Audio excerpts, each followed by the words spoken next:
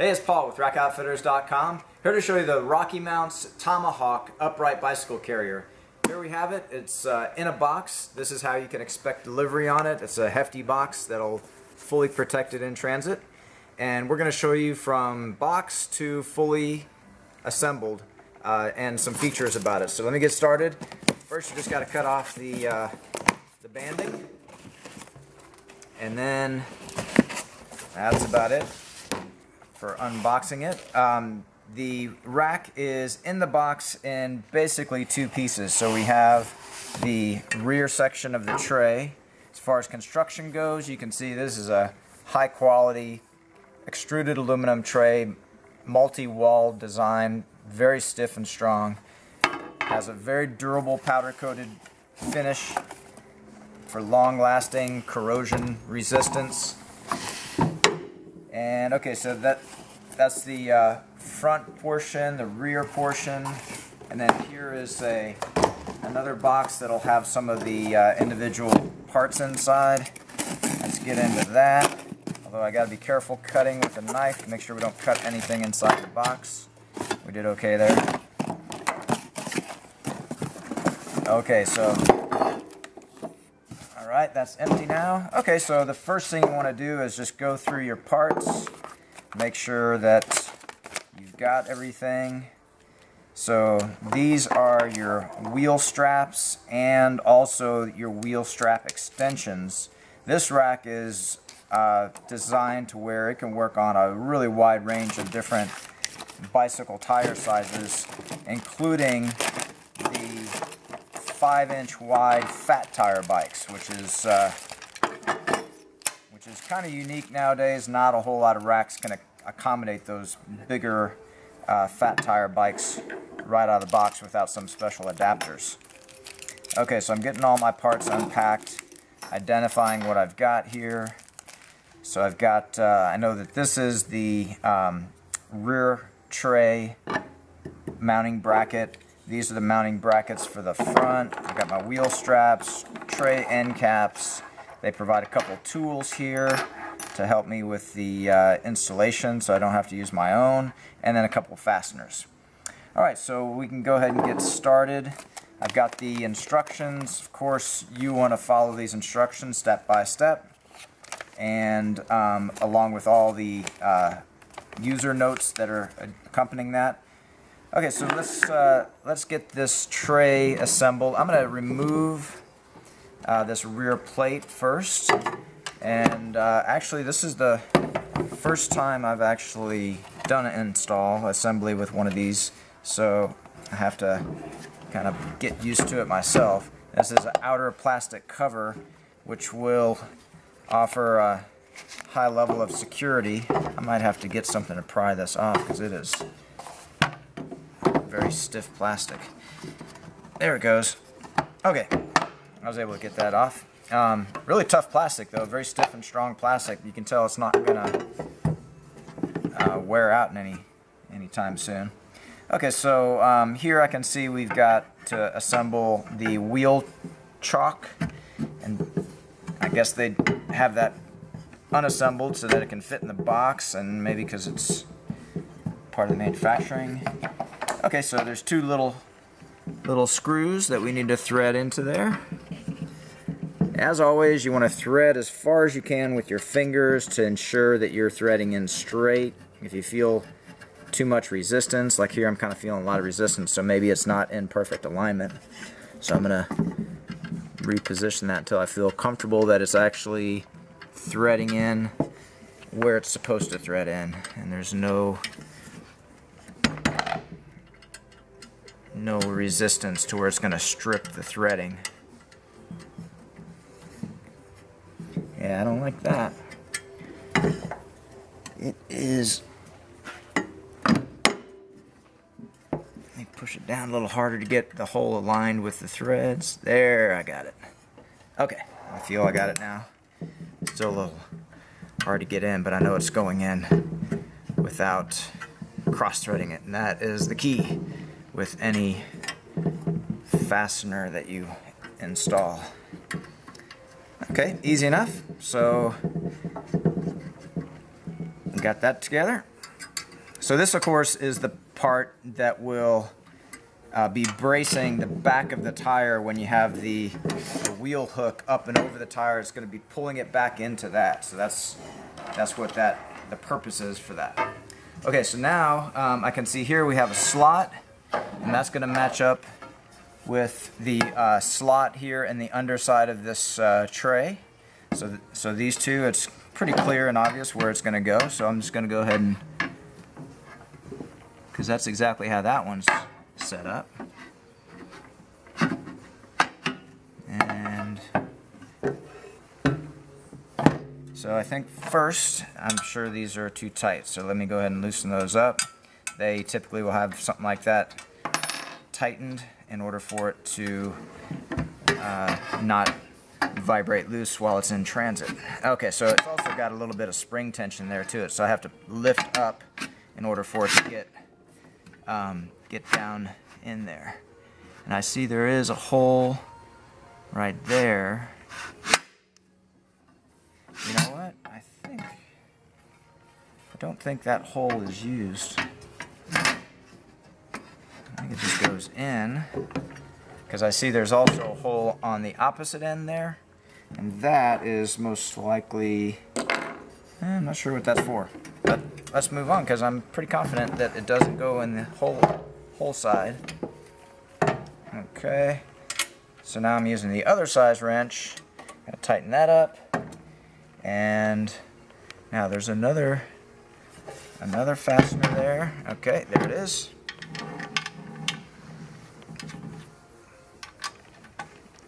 And that is definitely a stout connection to the to this main plate here. So, and while I'm at it, I'm just going to go ahead and check the ones that were done at the factory. Those feel good and tight. And I've got mine the same tightness. Very good. Okay, so I'll flip that back.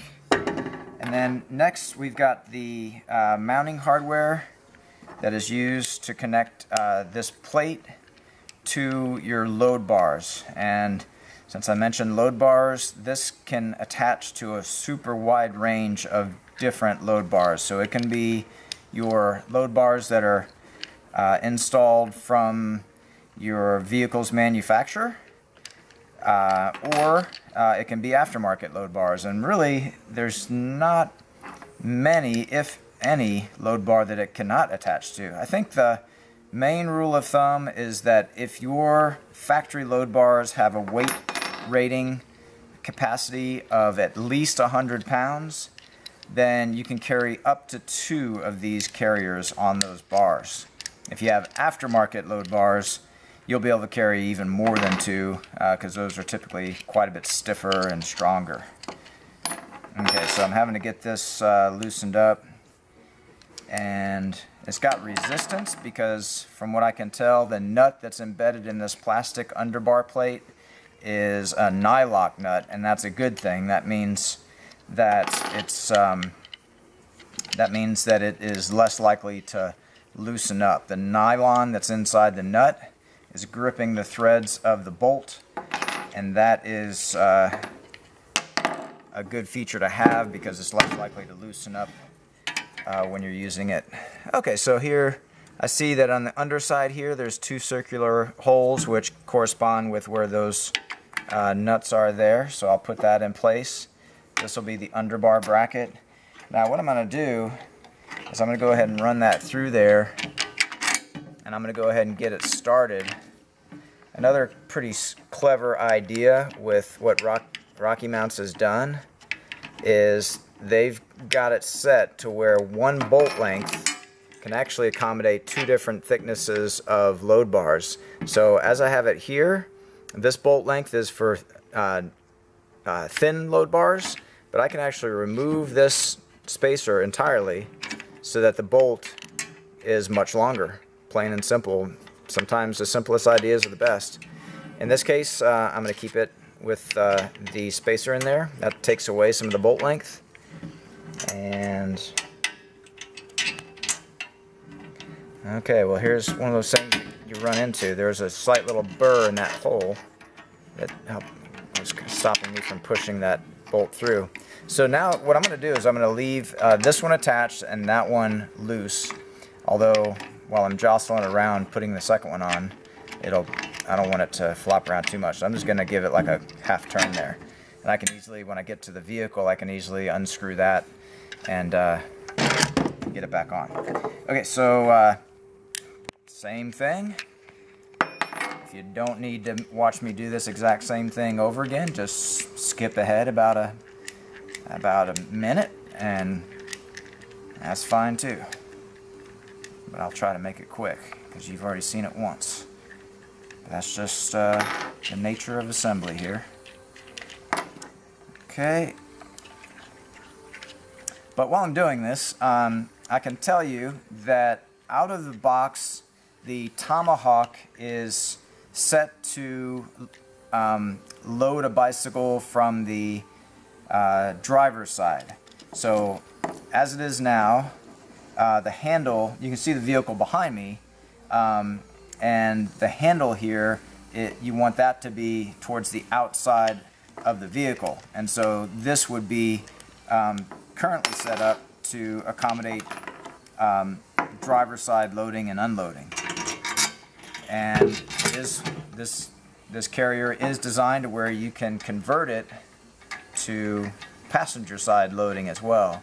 And actually sometimes passenger side loading is preferable, especially if it's just the one bike that you're loading and unloading, because it is safer and more convenient sometimes to load a bicycle from the passenger side, since especially if you're parallel parked and you've got traffic going by you. You can load and unload from the curb side, and not only that, you got the height of the curb itself, so that's just makes you a little bit taller, so that you can reach the carrier and load the bike just that much easier.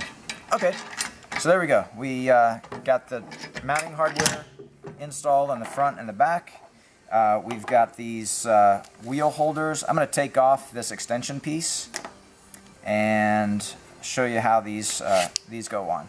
So as it is right now, it's set up for the driver's side. So we want the loose end, this end, being connected at the driver's side. So to do that, you can see how this extrusion of these different tracks, and all you're going to do is just run this into that track on this side. There we go. And then this connector on the opposite side. It's got to get those in alignment. There it goes. Okay. Now what's nice about this is that it slides back and forth, and you can get it positioned to where it's going to be right in line with where your wheel is. Next, we got, instead of just having a raw end of the tray there, RockyMounts gives you a nice touch, which is the end cap for the tray. And there is, just so you can see what I'm doing here, there's a little flexible tab that I'm going to have to press upwards on in order for it to get over the lip and snapped into place. So I don't think that's ever going to come off until you take it off. It's on there good and tight.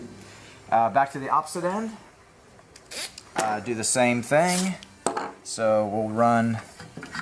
Oops, let me stop and don't get ahead of myself. We also have this. This is the rear tray mounting bracket, and I'm going to turn it this way, and you've got this portion right here, which slides into its own independent track. So you can see where I'm going to go with it right here. So it goes up and in this track here. There it goes. By the way, that felt is just there to help minimize vibrations and any possible clanking or anything like that. Now we can go ahead and run this on. So what's interesting and a nice feature about this design is this track where the strap is sliding back and forth is independent of the track that's holding this rear wheel mounting hardware.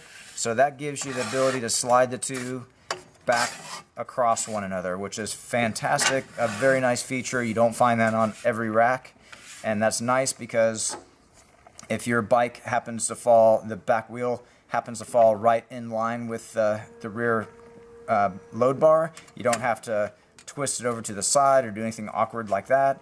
Or if you go from a short wheelbase bike to a long wheelbase bike and you have to move this, you don't have to disassemble anything. So if you've ever dealt with that before with another rack, this will be a nice upgrade and convenient feature to have. Okay, let me get that on. Okay. And lastly, we're going to put on the rear tray end cap. Okay, there we go. Next we move on to the cover plate that we have here. So all these fasteners are exposed and can potentially be unscrewed by anyone. So this cover plate provides not only a good appearance to it, also helps with airflow and aerodynamics, but also as a security measure as well. So the way this cover works is you have the two tabs in front that engage into those two square holes at the front of the plate and then drop down onto the back. Now you saw earlier how these wedges snap in, and of course we have these bolts sticking up too high to do that, but that's how that's covered. Now at that point it's a deterrent because it's a visual deterrent, but you have the ability to actually purchase matched locks that go into this lock housing, and you can actually lock it with a key. So that's a RockyMounts key. You plug it into there, turn the lock, and you have a very strong theft deterrent. In addition to locking the carrier to your load bars, you can also lock the bicycle to the carriers. So here is another lock housing, and that's where you would put in another RockyMount lock cylinder. And so if you're purchasing this carrier and you want to lock both of these, then you want to buy a set of two, and you can get those in a match set. If you're buying two or more of these, you can buy additional locks in match sets. So it goes 1, 2, 4, 6, and 8 sets, all with a match key. So it's a great system, excellent security, and very convenient because it's right there when and where you need it. Okay, so now we're at the stage where we can take it over to the vehicle behind me, and I'm going to take the wrench and carry this over and show you the installation onto a roof rack. So here the vehicle is behind me. I'm just going to go ahead and get it set up there, and I'm going to open up the back door so I have something high to stand on, the threshold of the back door. And we discussed earlier how I just gave these back screws just a couple turns so I can easily unscrew it and get that underbar mounting hardware attached. Okay, so I think we discussed earlier how you have a wide range of different bar types that you can attach this mounting hardware to. So here I'm just going to lift it up and over and swing those underbar plates back around. And if I needed more bolt length, I could flip this plastic spacer away, but I can feel now that it's going to match that nicely. And I'm just going to hold it together and get it started. So I got that one started. Let me do this other side. It feels a little front heavy as well, because if I let go, the back end wants to flip up. So I'm going to get to that quicker so that I don't have to worry about it flipping up on me as it is now. Okay, so I'm going to get that going, just a few threads. Okay, so now let me turn my attention to this back one. Okay, so it's exactly the same mechanism with the same exact underbar plate, same exact bolts with the plastic spacers. These bars are medium thickness. Some are thinner, some are thicker, but really this mounting hardware has been designed to work on a huge variety of bars, so really versatile. And this rear mounting plate can micro adjust to match up with a wide range of different bar spacing. That bar spacing is the distance from the front to the rear bar, so If yours are spaced way out for a kayak or something like that, then you should have no problem just bringing this to the end and getting, you know, not having to readjust your bars. But there is definitely a range that it has to be within. We can actually measure that out and find out what that range is. Okay, so let me get this all the way unscrewed.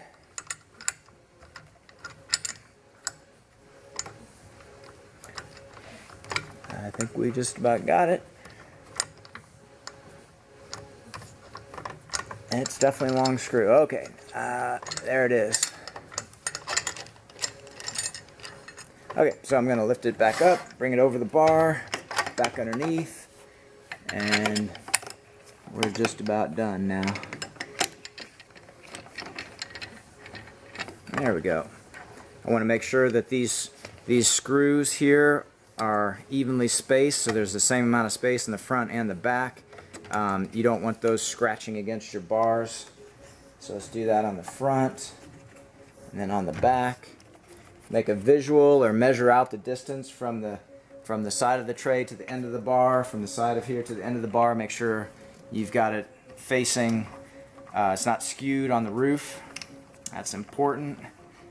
And there you have it. Let me get these cranked down tight. That feels good.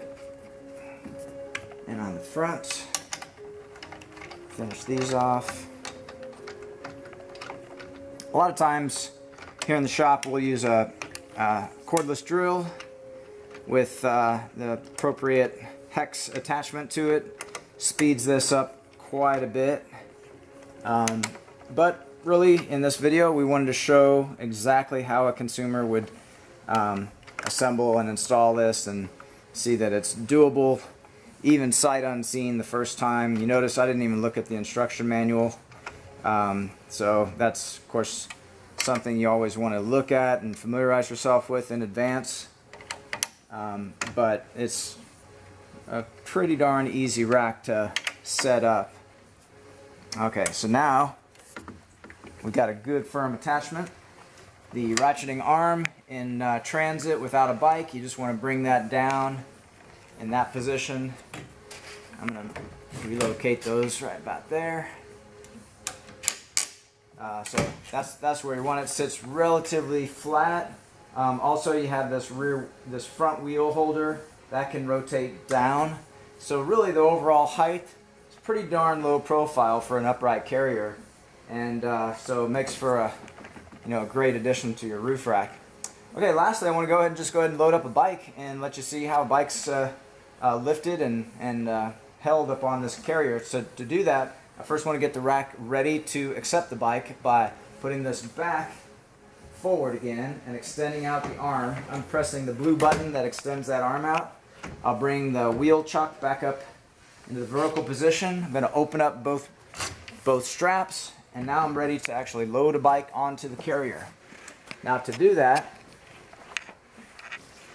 I'm going to grab the bike at the lowest part of the frame that I get good stability. So here I am. I'm going to grab it at the lowest part of the rear triangle and lowest part of the fork.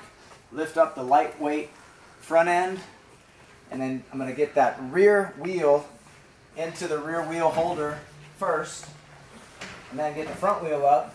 And as you see, I'm moving my rear hand to the center of the bike, and I'm going to step up. And so now we got it in position.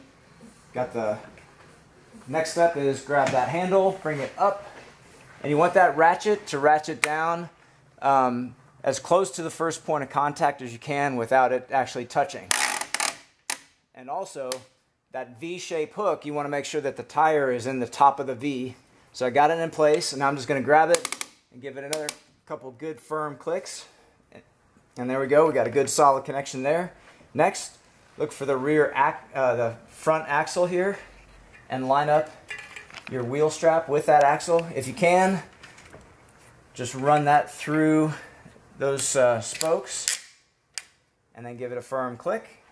Same thing on the back. And here's exactly that example that we discussed earlier where the rear wheel is right in the near vicinity of the bar. So you can have this strap directly over that if need be. And I'll just run it right about there. And it could even come out directly over the bar and that just flares over, but right about there feels real good. Okay.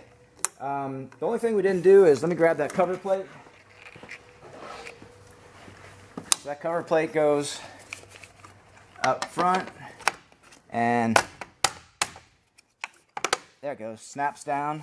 So again, lock them here and here for the best security for sure. Those locks are purchased separately. They're very reasonable in price. Rocky Mounts is known for offering products at a really good value. But that is now ready for transport. Always watch your overall height. Watch out for private garages, commercial garages, low branches, and you're ready to hit the trail or the road on your next bike adventure. I'm Paul with rackoutfitters.com. Thanks for watching.